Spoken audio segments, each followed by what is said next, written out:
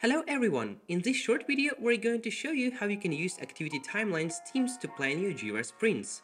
As you probably know, in Scrum methodology, tasks usually are not scheduled to some specific dates, but rather spread for the whole duration of the sprint. And as we showed in one of our previous videos, you can configure it easily in the settings. This setup works perfectly for the past and current sprints, because tasks are already scheduled to users and you can see their capacity. But what about future sprints? How to plan sprints considering your team's capacity? Don't worry, we got it covered here as well. By using our team panel to see future sprints, you can see all the available capacity of your team for future weeks, as well as potential bottlenecks in your plans. This will allow you to plan a few sprints ahead without the need to assign tasks to any specific Jira user. Here's how you can achieve the same view for you. Firstly, we need to create team fields in your Jira. You can do that in just a few clicks inside the tool. Open Configuration, Jira Integration, and click to create a team field, and choose an appropriate name for the field. Once you click Create, the system will create the field and assign it to the correct Jira screens.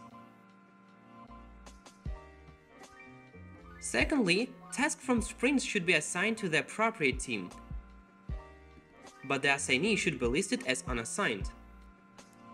Lastly, if you are using story points for estimation, make sure you have configured the conversion for them. We go into details on this in one of our previous videos.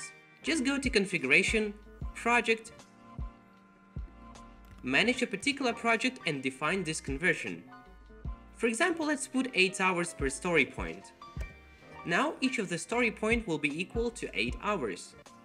When all this is set, you can now open a team panel and see your tasks from the future sprints allocated to your team. Additionally, you can use our team utilization report to see a full picture of the workload between your individual employees and the teams as a whole. Go to Reports Analytics section, then choose Team Utilization Report, choose your preferred team, choose a time period, and generate the report itself. That's it for now. Today we showed you how you can use our team panel to plan capacity for your future sprints. There is other useful content about Jira and ActivityTimeline on this channel, so feel free to check them out whenever you have a free minute. If you still have any other questions, please feel free to reach out to our support, which is support@relax.com.